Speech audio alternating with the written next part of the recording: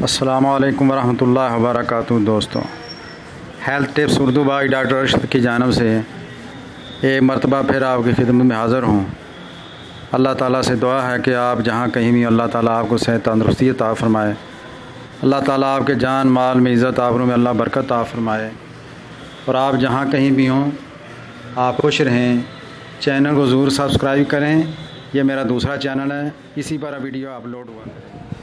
दोस्तों, मनी का पतला होना ये बहुत सारी इसकी वजूहात हैं।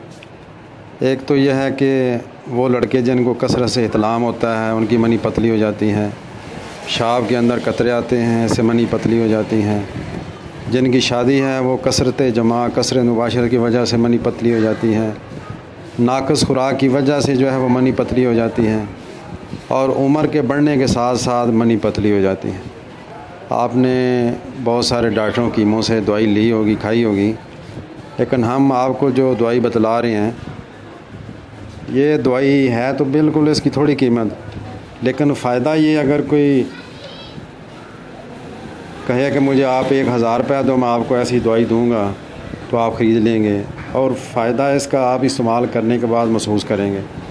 आप ख़ुद महसूस करेंगे एक 8-10 दिन के अंदर कितना फ़र्क पड़ा। तो आम दवाई है, हर होम्यो स्टोर से मिलने वाली दवाई है। दवाई का नाम जो है वो है एसिड फास। क्यों ताकत आपने लेनी है, खाने के फ़ौरन बाद 15-15 कतरे आपने पीने हैं और कोल्ड ड्रिंक वगैरह ऐसी चीज़ें जिनके अंदर केमिकल हो उससे बचना है। मसूद कंपनी की ले लें या छुआबे की, या आपकी मर्ज़ी है। खाने के फ़ौरन बाद 15-15 कतरे आधे गिलास पानी के अंदर, ये थोड़ी तुरश होती है, आप इस्तेमाल करें। हमारा चैनल जो है वो इसको सब्सक्राइब ज़रूर करें ताकि आपको बार वक्त वीडियो जो है वो पहुंच सकें। अब इसी चैनल पर जो है वो मेरी वीडियो अपलोड हुआ करेंगी। देखने का शुक्रिया। अस्सलामु अलैकुम वरहमतुल्लाहि वबरकातुहू।